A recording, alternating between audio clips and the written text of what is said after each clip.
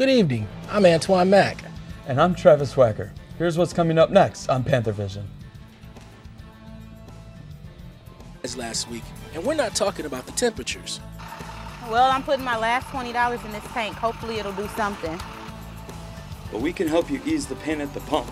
Stay tuned for tips on how to get more miles per gallon out of your car. If you're feeling crafty, find out how to get your fix for free. Walked in and saw what it was and saw that they had wheels, and I was really excited, and I started throwing that day. And the sound of music comes to UW-M. Could the next Julie Andrews be right on our campus? All that and more next in Panthervision.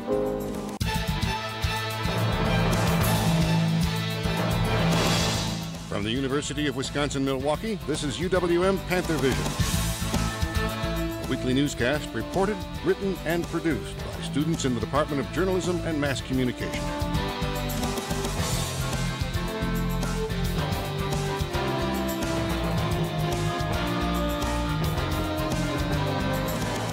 And now, the news. Good evening. If you think the pain at the pump is bad, the worst may be yet to come. Experts are now predicting that record gas prices will continue to rise. The former president of Shell Oil predicts a gallon of gas will top the $5 mark by the end of the year. High gas prices hit student hard, especially at a commuting campus like UW-M. We have team coverage tonight, including how you can ease the pain by getting a few extra miles per gallon out of your car. We begin with reporter Caitlin Sharkey, who tells us how students are coping with $80 fill-ups. Trevor Berg is thinking about trading in his truck. Skateboard, Prius. This UW-M student isn't happy about the amount of money it's costing him to fill up his tank. Well, now it's about $80. With commuting to work and school each day, the price is adding up quickly. I don't have unlimited funds. Pain at the pump might be a bit of an understatement for Milwaukee drivers. In the metro area, prices are reaching a record high $4.20. So for even smaller cars like mine, it's a hefty price to pay. Because of the increase in prices, Berg and others are making use of the Milwaukee transit system. Well, I take the bus, so I mean, let the city worry about that. Jim Haflinger is the head mechanic at the mobile station on Capitol Drive and has recently seen a drop in fuel sales. People just aren't driving around. A lot more motorcycles, scooters, Vespas, those types. So, they don't use nearly the same amount of fuel. With prices this high, Berg isn't planning on an eventful summer. Definitely not going to be going on any road trips. If fuel prices remain this expensive, drivers can throw away hope for a summer behind the wheel. In Milwaukee, I'm Caitlin Sharkey for Panthervision. Gas prices have hit record highs, something all motorists are well aware of. Well, I'm putting my last $20 in this tank. Hopefully it'll do something. Hold me off till payday. With prices in Milwaukee averaging around $4.19 a gallon, it isn't easy being a commuter for students like Jamaica Thompson. But there are a few steps you can take to ease the pain at the pump. Things that affect fuel economy include engine efficiency, drag, and changes of momentum. And there are things that we can do in each of these areas to improve the fuel economy of our own cars. John Reimer, owner of Caledonia Automotive, revealed some secrets on getting more miles per gallon out of your typical passenger car.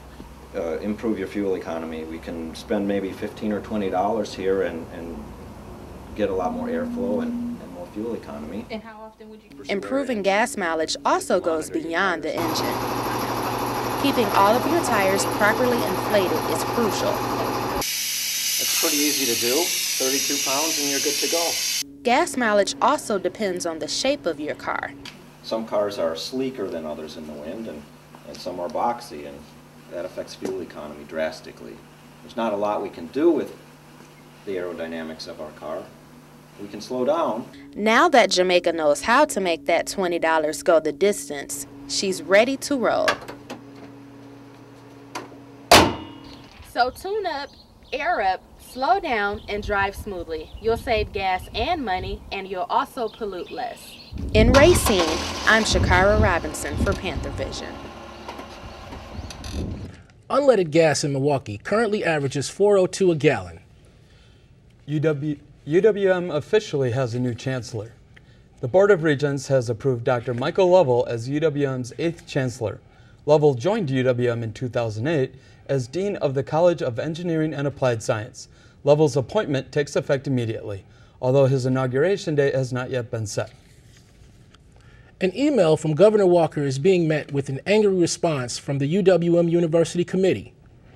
Last week, Walker sent an email to all state employees announcing a new state employee recognition program. The email starts by saying, quote, "Thank you for your service to Wisconsin. Our state is proud of the hard work and dedication you bring to your job every day." UWM's University Committee unanimously endorsed the reply to Walker. Their email says, quote, "We regard his proposed state employee recognition program to be disingenuous, insulting, and condescending to the members of the faculty and staff of our institution. Many state employees are upset with Governor Walker's budget bills, which strip state unions of most bargaining rights." Nearly 1,000 MPS employees will lose their jobs in 2012 because of budget cuts. That's because next year's proposed MPS budget is 13% less than this year's. Superintendent Gregory Thornton says next year's budget is one of the most challenging MPS has ever seen. Thornton cites state and federal funding cuts and says teachers, coaches, nurses, and secretaries will be affected most. Some UWM graduate assistants are asking Chancellor Lovell to take a stronger stance against Governor Walker's budget cuts. Members and allies of the Milwaukee Graduate Assistants Association marched to Chapman Hall to deliver a large postcard to the Chancellor. The postcard asked him to take immediate action addressing increases in student tuition and fees, as well as take a stronger stance against the budget. A state senator is calling for the resignation of a UWM Oshkosh professor for asking his students to sign a recall petition in class. During a recording taken by a student in the class, Professor Stephen Richards is heard telling students to sign a recall petition against Republican Senator Andy Hopper of Fond du Lac. But our effort is to recall this Republican senator, and by signing this sheet, all it's saying is that you're signing it to have him recalled. University officials have released a statement saying they respect academic freedom, but Richards' comments crossed the line into inappropriate political activity. They say they've addressed the problem and it has been corrected. For many foreigners, becoming a U.S. citizen is an accomplishment, but some find it difficult to immigrate to a new country. Michael Bayou has the story. For millions worldwide, coming to America would be a dream come true. Not so for UWM student Aryam Kasede. I remember my mom asking me, how would I feel about going to the United States? And I laughed and I said, ew, never. I'm not going. Really? Yeah. Hailing from East Africa, Kasede's birth is a story in itself. I was actually born in the battlefield of Eritrea. She recalls a traumatic event while living in her homeland. Seeing dead bodies. I think that was some things I remember seeing. Her family is one of the few who won the diversity visa. It's basically an authorization from the United States saying it's okay for you to come to the United States versus people who are illegal immigrants. Whether it's understanding cultural differences or learning English, immigrating can be a hard adjustment. Back home, it was more of everyone was the same color, and if it was someone that was white, you always, appreciated that, or you appreciated this. While majoring in marketing and holding down 2 jobs, this senior is making a difference. Despite Aryam's busy schedule, she's also a dedicated tutor who helps students accomplish their ambitions. Kasede gives credit to her mother for motivating her. She worked for Johnny King as a commercial cleaning company. She was able to fulfill her mom duty in Minnesota and her sister-daughter duty back home to where her family is living well, and she has 2 mortgages in Minnesota. To her credit, Kasede is taking advantage of every possible opportunity. In Milwaukee, I'm Michael Bayou for Panthervision. The Diversity Immigrant Visa Program makes 50,000 permanent visas available to persons from low immigration countries. A new memorial can easily be seen right on UWM's campus. John O'Leary has the report. Victims of the September 11th terrorist attack are being honored right on UWM's campus. The college Republicans put out a memorial for them in Spates Plaza after hearing news of Osama bin Laden's death. Kate Edwards, chairman of the college Republicans, organized the memorial. Because of the news last night that Osama bin Laden has died, we just we felt it appropriate to set up some flags and to remember 9/11 and thank our military, thank the people who are serving us, and just, you know, pay tribute. Former Army serviceman Dan Pesh says bin Laden's death is a small victory. I rejoice not over the fact that he is dead, but that the world has been rid of a terrible evil. In Milwaukee, I'm John O'Leary for Panthervision. See why some high school students are tuning up and singing out in UWM buildings. Plus, from art to dance, music to film, we'll tell you what put prospective art students in seventh heaven. All that and more coming up on Panthervision.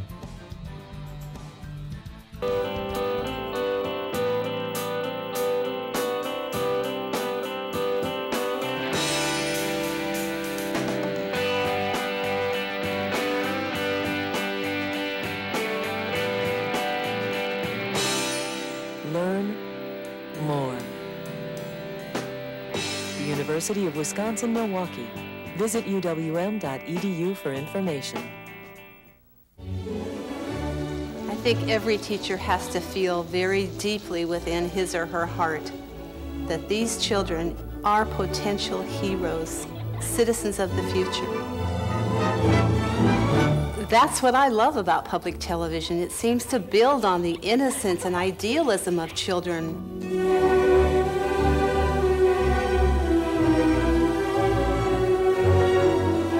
We can imagine the future. We can construct it. We can create it.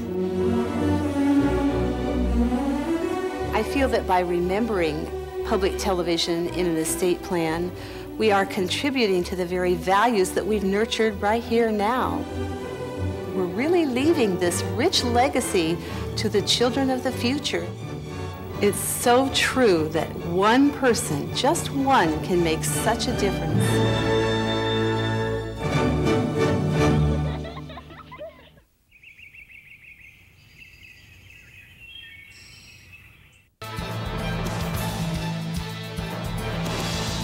Thanks for watching UWM Panthervision, Judge Best Student Newscast by the Northwest Broadcast News Association. Panthervision is produced by students in the Department of Journalism and Mass Communication in association with Milwaukee Area Technical College.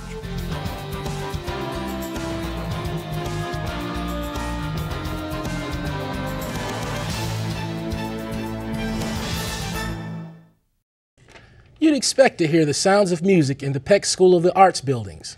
But you might not expect to hear music in just about every campus building. Unless it's state tournament weekend. Alyssa Brass has the story. If music is the international language of mankind, imagine how many languages Allie Bloom can speak.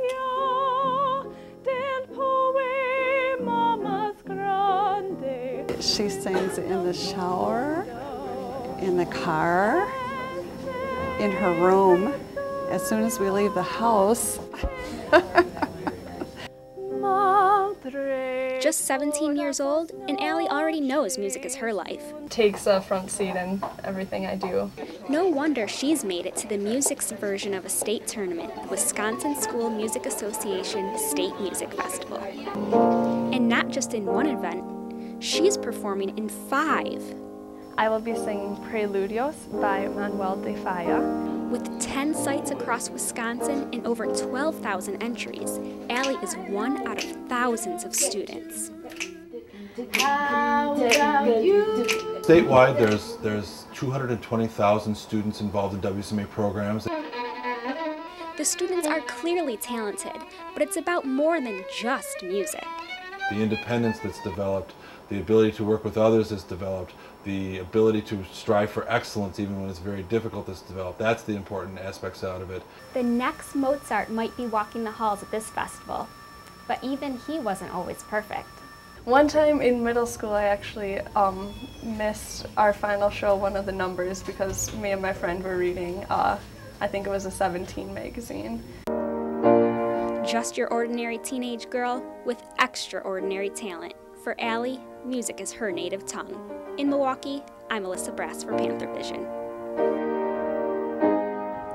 Instead of competing against one another, each young musician is given an overall rating of 1 through 5, with a 1 being the best. Allie Bloom received a 1 on both of her piano and alto solos, as well as in her vocal jazz ensemble. Allie's other 2 events both received a 2. The Wisconsin School Music Association has been holding its annual state music festival since 1932. Marquette University is changing the way its police officers report suspected crimes. Officials say campus officers must now contact the Milwaukee Police Department as soon as possible if they feel a crime was committed. This comes as a result of 2 separate incidents where campus police didn't notify Milwaukee police of a suspected crime. Incoming UWM art students are getting a chance to see where their future work may end up. Panthervision's Lindsay Spa explains. Students take on a new identity, especially when they go into art. It's a pretty color. Incoming freshman Chelsea Latham may have already found hers. I plan on come here for photography. It's an open house displaying what the UWM Peck School of the Arts offers. The best thing for, I think, incoming students or students that are thinking about studying one of the areas of the art, whether that be art, music, theater, design, film, or dance, any of those areas there, they have a chance to see what faculty do, they have a chance to see what our students are doing. Studios has a very high security system with hand recognition, but today all 6 floors are open for family, students, and community members. The event is geared towards attracting students to the school.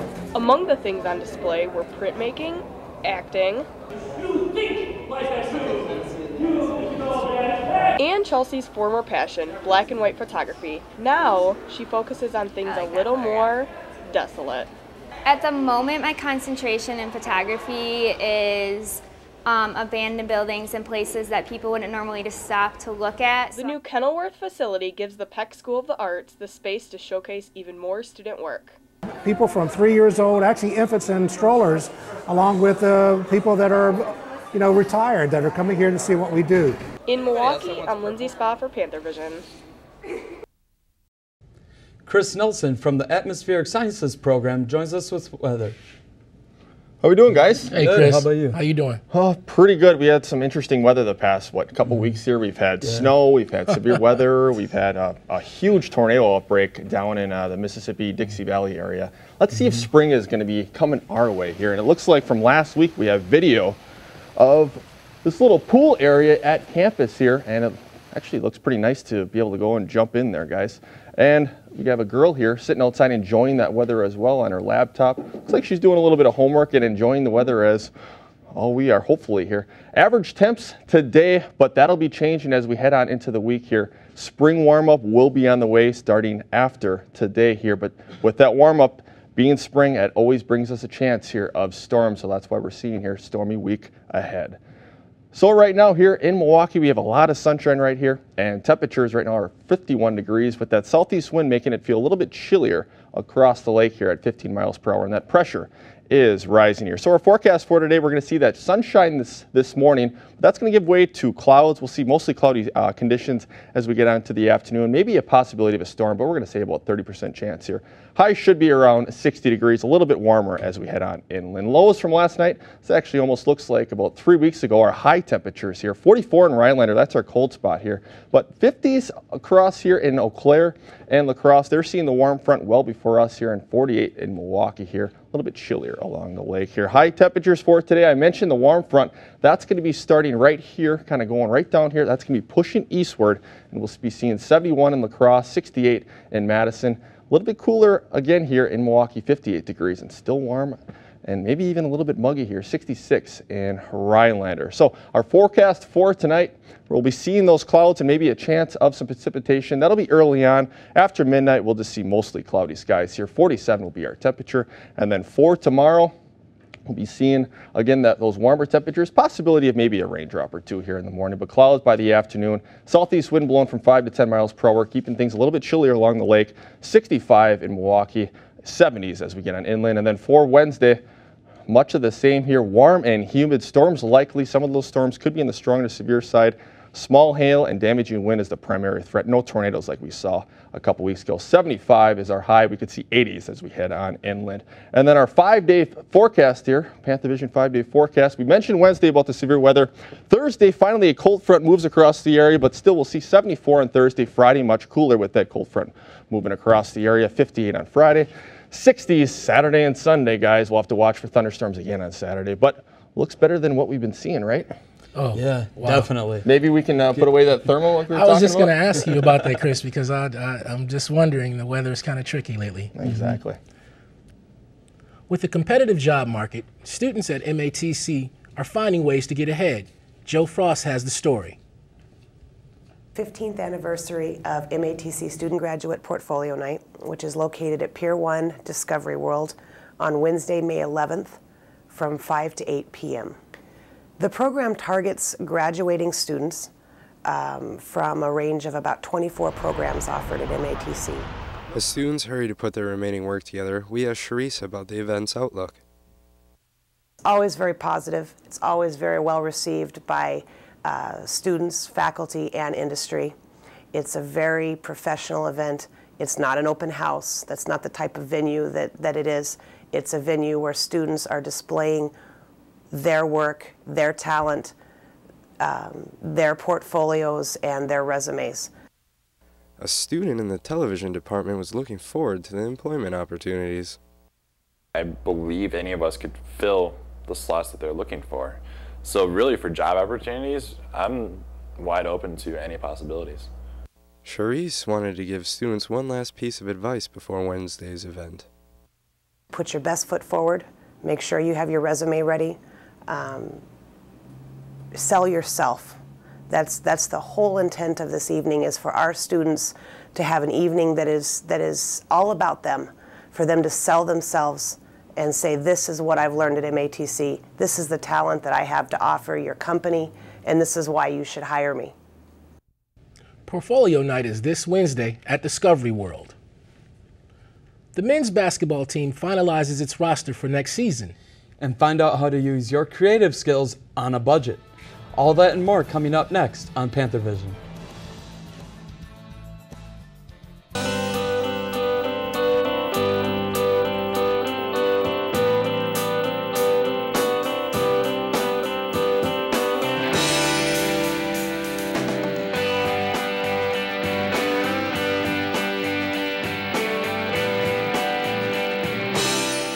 Learn more.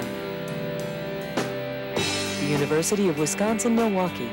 Visit uwm.edu for information. It happens every day.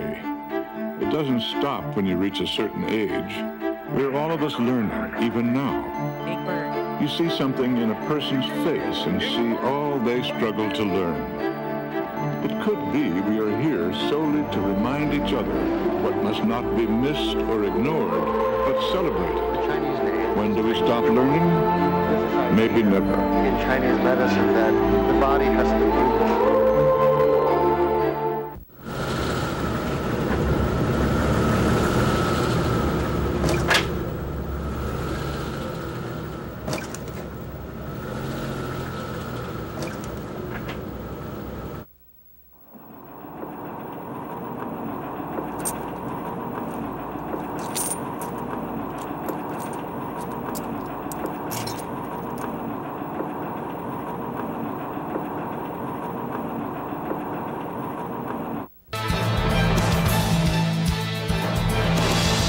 Thanks for watching UWM Panthervision, Judge Best Student Newscast by the Northwest Broadcast News Association. Panthervision is produced by students in the Department of Journalism and Mass Communication in association with Milwaukee Area Technical College.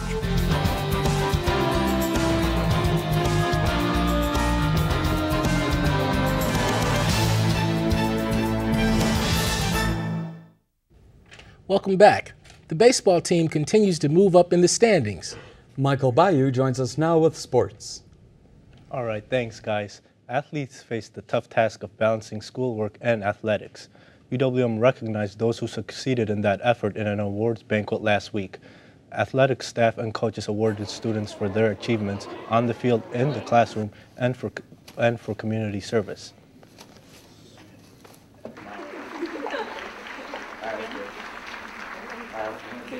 And as an individual standpoint, you know, it's an honor for me because of all the hard work I put into, you know, just this season and seasons before this, and you know, just the pressure and you know everything, having to be a student and an athlete at the same time. I mean, to get this award is big. Congratulations to our women's soccer scholar athletes with distinction. Scholarships to select individuals for their academic performance. The UWM men's basketball team adds the final piece to next year's squad, signing UWM forward Demetrius Harris of Park Hills, Missouri, and shooting guard Paris Gully of West Burlington, from Iowa. Harris averaged 11 points and 7 rebounds last season in Division I Junior College League play. Gully averaged 13 points last season and was voted third-team All-American. The UWM Panther baseball team is taken to the road on a high note. The team won their last 3 games at home, including an 11-3 win over Wisconsin Lutheran. Doug DeConing led the team, going 2 for 4. He had 2 home runs and 5 RBIs. The Panthers did have a bad day in the field, though. They had 4 errors total between 4 different players. The Panthers' home record is now 8-6. The team is currently in the middle of an 8-game road trip, which started with winning 2 out of 3 games against Youngstown State this weekend. Their overall record is 22-23. 5 Wisconsin Badgers will be now playing on Sundays instead of Saturdays. That's because they have been drafted to play in the NFL. Defensive end J.J. Watt was drafted by the Houston Texans. The other first-round pick was offensive lineman Gabe Karimi, who will be playing down the road for the Chicago Bears. Lance Kendricks will be playing for the Rams, and John Moffitt to the Seahawks, and Bill Nagy to the Cowboys. Until the NFL lockout is lifted, none of the players will be able to have contact with their new teams, though. Aaron Havner and Chad Pierce are the UWM ROTC Athletes of the Month for April. Havner is a 6-time Horizon League champion in both the indoor and outdoor pole vault. She received the award for becoming the first woman in UWM history to exceed 13 feet. Pitcher Chad Pierce went 3-0 last month and was named the Horizon League Newcomer of the Year in 2010. That's it for sports. Back to you, Antoine. UWM's Arts and Crafts Center is getting fired up. Meredith Locke has a story. The Arts and Crafts Center in the Union is open not just to art majors. I'm a science or biology major. But everyone here at UWM. The center offers a vast amount of tools, time, and space for those looking to be a little creative, no matter the experience. Walked in and saw what it was and saw that they had wheels, and I was really excited, and I started throwing that day. Provided to students for free the use of the tools, the use of the pottery wheel, the use of the kiln, the use of the glazes, those are all free. The fibers area, which involves screen printing and sewing machines, and now the looms and ceramics. But if you think this center is just for ceramics and sewing, think again. With her sophomore year coming to an end, Melissa Burns has found a new passion. These into floral beads. Kind of had the notion that, you needed to get some really expensive class in order to get, like the basic knowledge, and you don't. Like, it was really, really affordable. She's taking part in the newest opportunity at the Crafts Center, working with glass. I want to eventually start teaching like stained glass, glass fusing, glass painting, that kind of thing. Since February, Warden has been working hard to make working with glass a thing of the future for students. Melissa says that with the opportunity to blow glass, she'll be able to pursue her dream after college. I can also work in some kind of design profession, like maybe for a jeweler. In Milwaukee, I'm Meredith Locke for Panthervision. And there we have it. Thank you for tuning in for tonight's edition of Panthervision. You can watch us anytime on Time Warner's Wisconsin On Demand, channel 411. You can also see us on Time Warner Channel 14 and AT&T UVerse Channel 99 at 5 o'clock on Wednesdays and Fridays. Have a good week.